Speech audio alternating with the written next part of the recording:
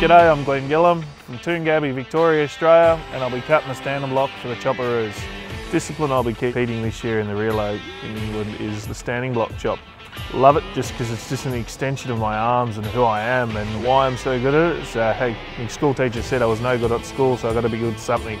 Just getting back to the grassroots, back to work, just doing what I do normally, day in, day out, sun up, sun down, go to work and come home and have a good feed of spuds and sausages.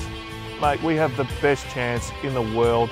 Last year was a hiccup, but we're going back with this fire that's raging, and we're going to show the world that why we are number one. I cope with jet lag as just roll with the punches. I said, just a big old grizzly bear, just go asleep, poke me and I'll growl. At the end of the day, we're so close with each other in the state, and we compete fiercely throughout the year, side by side. No matter where we are, we muscle up against each other, so we've got each other to push ourselves to make us some of the fiercest competitors that there are in the world. Still, timber sports to me, in my words, is exciting, extreme, action-packed sport. Knee height to a grasshopper, 4 years old, cutting mum's apple tree down. From there, it's just, how would you say, I've grown and blossomed, but the tree hasn't. Slipping on the green and gold is huge to me.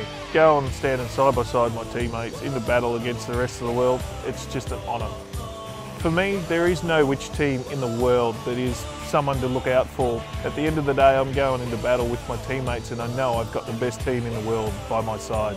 The word on the streets, the guys would least like to share a room with me. Can't help that I snore, but at the end of the day, is it a good thing, is it a bad thing? I know I'll get a good night's sleep by myself.